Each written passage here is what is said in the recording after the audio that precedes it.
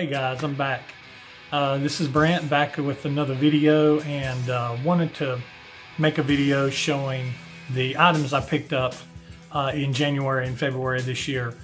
I used to have every Kiss album there was when I was a kid, but I lost everything due to theft whenever I moved several years back. Lost my whole collection and just never had the time to build it again, you know, so not took the money to do it. So now that I've gotten older and everything, and Kiss has really done some really cool things with some reissues and things like that, that I've been picking some up. So I've started collecting again, and not just collecting albums. I'm collecting anything that I can run into that's Kiss related. I really prefer to find stuff in the wild, what they call it, when you're just in a record store just cruising through and you're like, oh, looky here, you know. So I'll order it on eBay if I have to, or order it offline or whatever. Some things I already know. Some of the 2014 180 gram vinyl pressings are already starting to get really hard to find, so you pretty much are going to have to get them online. So but with that said, I'm going to go into what I've found this week, not this week, but in January and February. And I'm also going to talk about the stores I found it at, because I believe in supporting local business. And I've got my notes down here if you see me looking down. I've also got my albums down here in front of me. So the first store that I went to was one in Morganton called Green Eggs and Jam. And they're relatively new store. It's in Morganton, North Carolina. And I'll put the info, if I've got some pictures, I'll put pictures up, and I'll put the address up. But one of the first things I picked up from there was, it's an MCA Conspiracy album. And the reason why I picked this one up was basically because of this band right here, Chelsea. And that is Peter Criss's band that he was in before he was in Kiss. So this was an original, it's original 1971 pressing. And so I was really surprised just to find this in the racks. This was a nice surprise. The next thing I got at Green Eggs and Jam was I picked up Lick It Up. This is the 1983 original pressing. I'm not going to go into opening them up, not in this episode. I may do that as I'm reviewing them. I may open them up. But this is the 1983 original pressing. It's in really good shape. I picked this up from Green Eggs and Jam also. And next I also got from Green Eggs and Jam is Animalize. This is the 1984 pressing. I picked this up. It's in really good shape too on the inside. Picked this up from there also. I was excited to get that. And Kiss has released these albums in 180 gram in 2014. They released them in 180 gram. I haven't gotten those yet, but I will. Now this next one, there's a store in Gatlinburg. We love going to Gatlinburg. It's one of my favorite places in the world. Gatlinburg, Tennessee. If you've never been there, highly recommend going there sometime. There's a place there called Rhythm Section right there on the strip, and really super guys. And I picked up in January and February, I picked up a lot of stuff from them. It's close enough. It's like 3 hours from us, so we can drive up on the weekend. I can go do some record shopping, and then we, you know, do some other shopping and get a corn dog from Fanny Farkles or whatever, and then we come home. But I picked up, this is the 180 gram repressing from 2014 of Dress to Kill, still sealed. I've not opened any of my 180 grams. So there's my Dress to Kill I got from Rhythm Section. Also picked up the Destroyer Resurrected. Picked this up from there as well. Pretty good prices. Paid around that. Paid $25 for this one. So that's what I'm seeing, $25 to $30. $35 on some of these, but that is the Destroyer Resurrected, 180 gram, 2014. Here's the Love Gun, 180 gram. Got this from Rhythm Section also. Well, this is the 2014. I picked up a original pressing of this too that I'll get to here in a little bit. But it's still sealed. From what I understand, it has the gun in it, the love gun, and they were real faithful with these. If they had posters or stickers or tattoos or whatever, they've put those in there. So got that from there as well. Also picked up from there Monster. And I'm going to be reviewing all these albums too. So I'll be reviewing all these albums you see. I may review the Chelsea song on that MCA collection, but I don't know if I'll review the whole album. But I would at least like to hear it. I've never even heard the song that's on there, so it's a, you know, we'll see. But this is Monster. This is the 2012 release. I believe it's 2012. Yeah, this is the 2012 release of Monster. And back here in the background, if you look here, there is Rock and Roll Over. That is a 180 gram pressing. I've got it kind of in my background here beside my Nothing to Lose book, which is a really good book if you haven't read it. But I've got the Rock and Roll Over there. And right here on my left, I've got the Alive. That is the 180 gram also, 2014 reissue. So that's everything for rhythm section. And in Lenoir, there's a store, Lenoir, North Carolina, which is about 20 miles away from me. There's a store called Dead Wax.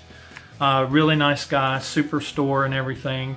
Got some really good gems there. I picked up, this is an original 1976. This is 1976 first pressing of the originals. It's in okay shape, but for what I paid for it, I paid $15 for it.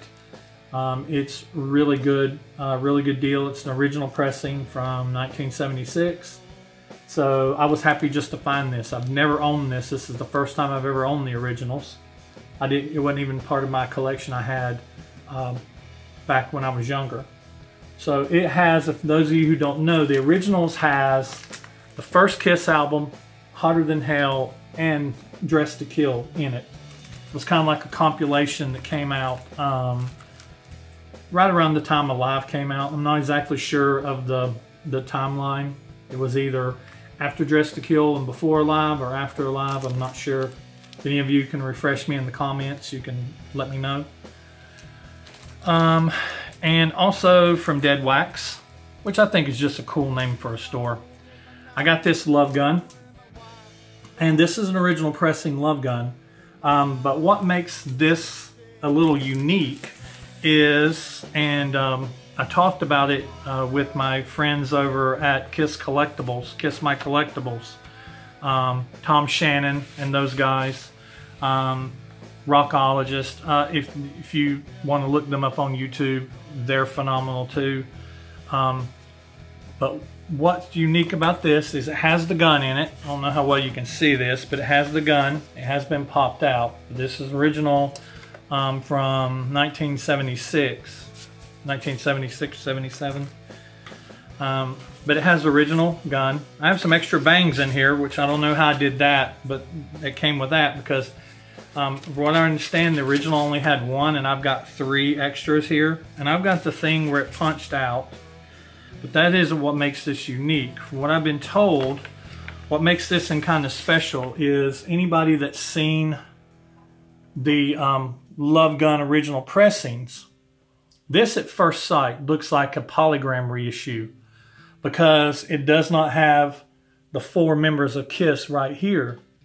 But the thing that makes this unique is, and I'll take a picture of this and put it up on whenever I edit this. This does not say polygram down here. This is an original Casablanca. It's Filmworks. You can see it's Filmworks. It doesn't just have the camels, but this is a Casablanca Filmworks original pressing. It just doesn't have the members of Kiss there, screen printed on there. And so that makes it a little bit more unique, and it's got the awesome inside sleeve, the blood on the marble floor. That's just I remember seeing this when I was a kid, and I just thought how badass that was. that it had blood. You know, Gene spits blood, so this has blood. I always thought that was really cool. So yeah, so that makes this album a little different than just any Kiss Love Gun that you see out there. I wanted to kind of pull that out just to get a second look at. The next thing I got from Dead Wax is the Elder. This is the first pressing, the 1981 pressing, the polygram pressing, and it's the one that's got the screwed up track listing with, you know, leading off with the Oath, and you know, and not, it doesn't match the back of this, and paid $15 for that, so I guess that's good. But good album there, a little good find there. And so that's everything I got. The other things I got from Dead Wax is I got these posters up here. I've got and I'll put a picture of them up. I just haven't got them hung yet. But it's, one is Destroyer, one is Love Gun. Looking forward to getting those hung up on the wall. Oh, and I meant to mention this earlier. From Green Eggs and Jam, I got this Kiss 8-track. And I've not had an 8-track in years, but and I wasn't looking for 8-tracks when I found it. I wasn't setting out to collect 8-tracks. But if I find an 8-track in the wild, a Kiss 8-track, this is an original from 1974, 1975. This is an original 8-track. It's got the track listing on the back and everything, and it looks to be in pretty good shape. I don't have an 8-track to play it, so I'm going to have to look around at a secondhand store, a Goodwill or something. Definitely be on the lookout for something to play this with. And also, I forgot because these are behind me. I have from Rhythm Section in Pigeon Forge in Gatlinburg. I got Kissology Volume 1, and I got Kiss Confidential and Extreme Close-Up. So got these DVDs. Never owned these. I'm looking forward to getting all these, but I just happened to find these and I picked them up. Okay, now we're moving on to winding down here. I've only got 2 more albums to go. There's a store in Valdese, North Carolina, which is just a stone's throw from my house, called Play It Again. And nice store, good guys. This is the 2014 180 gram reissue of Dynasty. Awesome poster. I remember having this poster on my wall when I was a kid. So looking forward to reviewing this album. I'm looking forward to reviewing all the Kiss albums. There are some ones I'm going to tell you right now. There's ones that I do not like. And there's probably albums that I don't like that some of you do. And there's probably some albums I like that some of you don't. But that's what the comments section is for. Use that comment section. Let me know what you think. If you agree, if you disagree. When I go to do my reviews, I like to know. I like having feedback. I try to reply. I've already had a bunch of comments from my first video. And I've already made some friends. You know, Ralph Vieira over at the Almost Human 56 YouTube channel. He's a great guy. He's got some really good reviews. And there's just some other people there's some people I'm working with on some things. I don't want to give it away too much right now. But there's some people, YouTube is a cool community, and I guess I'm green enough right now to not be jaded towards it yet.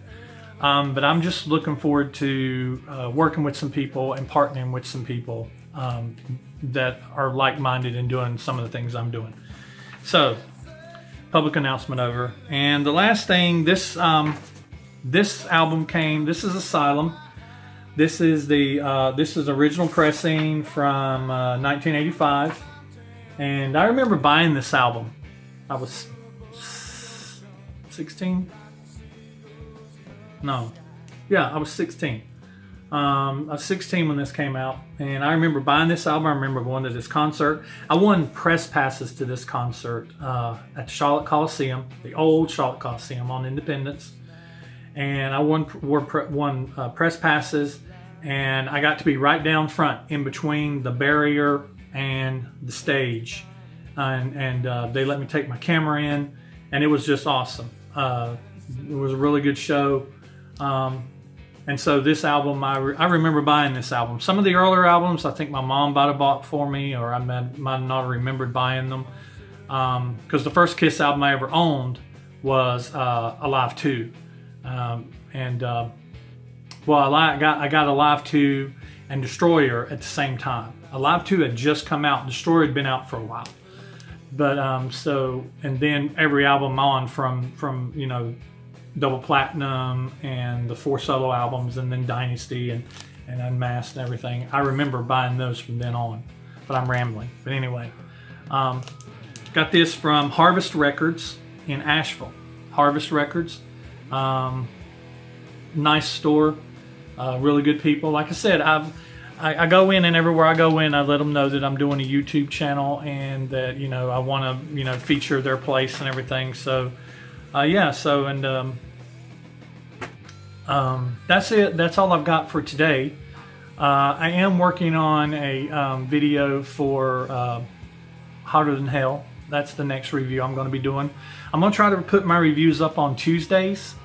That's where I want to try to do it. Kind of work on it on the weekend, and then upload it on Tuesday and everything.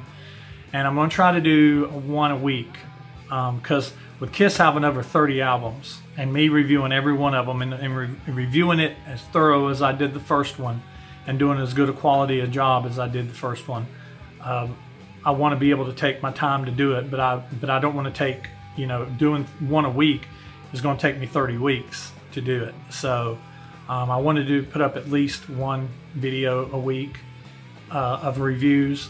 I'm going to be putting up other types of reviews too, videos like this where I talk about stuff that I've picked up and just general things. If something happens in the Kiss community or any other type of community, you know, music community or video game community, I may throw up a little short video talking about it. And I was talking with another YouTuber channel today, and I want to, I'm going to be reviewing the Typo Negative albums. I'm really looking forward to reviewing those and doing some partnering up maybe. And so that's just some exciting stuff that's to come and everything. So I'm going to go ahead and cut this video saying that, you know, I thank you guys for watching. Subscribe. If you've made it this far, you know, thank you for watching all the way through, listening to me ramble on. And but subscribe, share, tell people about it, leave comments, like the video, go back and watch my other videos. If this is the first video you're seeing, and I've been doing this for a while, you know, this is 4 years down the road from now, then me filming this in the very end of February of 2018. If you see this 3 years from now, funny story, and then I'll close. But whenever I stumbled across Ralph Vieira's Almost Human channel doing reviews, I remember one of the very first ones that I commented on. I commented on it, and nobody had commented on it in over 3 years. And I commented on something about the video, and he replied back, "Dude, I don't even remember making that video," because it had been like, seriously, like 4 or 5 years since he had made it. So, and you know, his channel is just doing good. He's got over like 6,000 subscribers. He posted a video the other day, and in the first 24 hours, he had over 1,300 views. And you know, and I told him, I said, you know, you're an inspiration to me, and you know, you're what I want to try to be like and everything. And it humbled him, he said. So, so yeah, so you know, if you've seen this video for the first time, and I've got other videos, check them out. Feel free to check them out, subscribe and everything. And I'm done. And so thank you for watching, and I'll see you next time.